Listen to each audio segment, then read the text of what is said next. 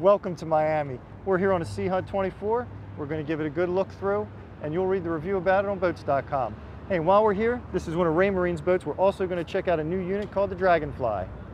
We're here today checking out Raymarine's latest unit, the Dragonfly. They call this a whole new species of sonar, and it's no wonder why, because it really is different.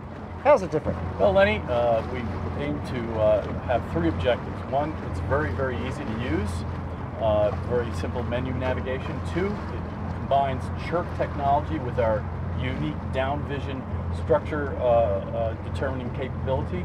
And three, it's very inexpensive, very low price point. It really is. All three of those things are true, so check out the review.